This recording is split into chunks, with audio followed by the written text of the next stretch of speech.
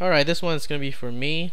This one's gonna be installing my drivers for my digital camera, and this one was only like 11 bucks plus the wire that they made was probably like another 10, and shipping like 25 bucks I think, around there. But this one was supposed to be a disposable camera, you know. It didn't really make sense, disposable digital camera, so you can actually hack it and use it. So that's what I did, and it's 1.3 megapixel, which is a great deal for the price I paid at the time, back in like 98 or something, right? So I'm gonna install it using a VirtualBox and Windows XP, because that's the only way the drivers works. So I'll go ahead and download the drivers. Is right here. Using the latest version is 0.05 here.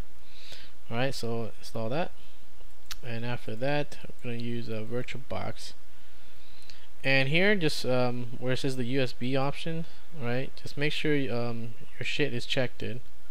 So let me go full screen. Let me take it out so you can see. Okay, plug it back in.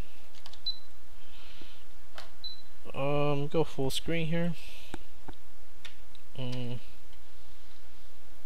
here in the device, the USB, check this one, the unknown devices, and it should pop up in a few minutes. There you go.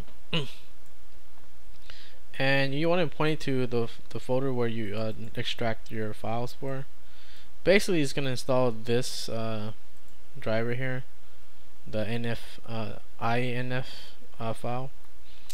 So that's what you want to do. So we're gonna go to Advanced, and then Next, and then you point it to the folder that we were at, that folder, right?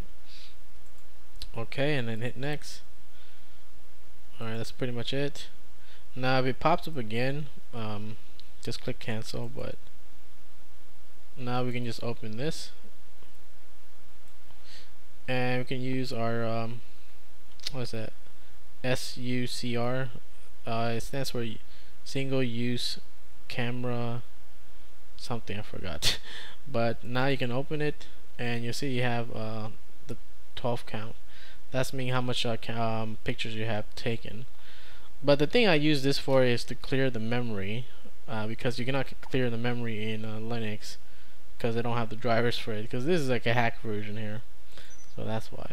Now you can get it. See, now you cure it again. You carry, and then you have a 0. So that's the only way I can reset this stupid camera. Otherwise I can extract a picture on my Linux box, but I can't reset it. So this is the only way, this is the only reason I use XP for anyways. So that's it for this shit.